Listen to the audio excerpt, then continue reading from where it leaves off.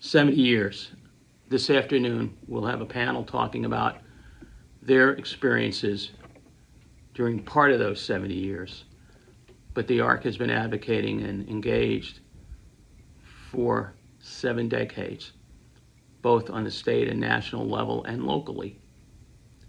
And we really need to keep working, especially these days when there's so much to be done. But the history of the ARC is special. Establishing special education, Chapter 766, Chapter 688, being leaders or partners in both of those events, four pieces of litigation, decades of budget advocacy to build the capacity so more people can be served, and God knows we need to do more building today for the workforce and related services.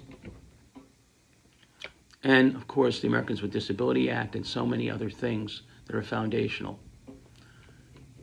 And not only do we appreciate legislators and governors and federal officials who played such an important role, but also the volunteers and staff that have been part of that movement. And I especially want to call out today the volunteers, the people that have led the organization.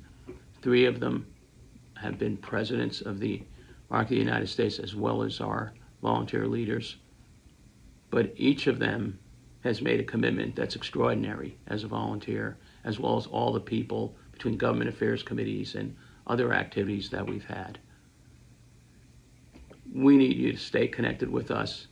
We need to be communicating with you, and we commit to making sure that the next 70 years are going to be as vibrant as ever, and we're going to succeed together in moving the needle for the people we care about.